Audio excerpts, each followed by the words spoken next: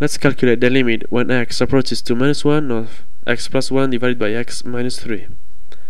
The limit when x approaches to a value is where the function gets near when x is near minus 1, but not exactly minus 1. So that is the definition of the limit. Now I'll tell you how the way of doing this. We have a quotient of polynomials, so calculating this limit is just substituting dx by the value minus 1. But someone could think, you've just said that the x is very near the minus 1, but it's not minus 1.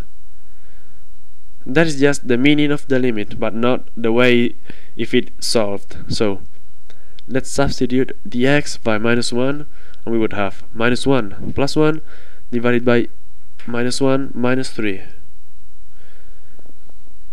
We could have problems substituting the minus 1, and that would appear always that the denominator gets equal 0. And we would have to try another methods for solving this limit.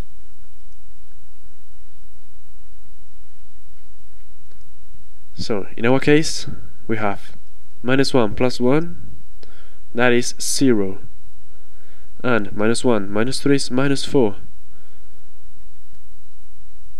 Have we obtained a 0 on the denominator? No. Yeah, that's great. So that means that we have no problems for solving the limit. So the result would be as 0 divided by minus 4, that is equal 0.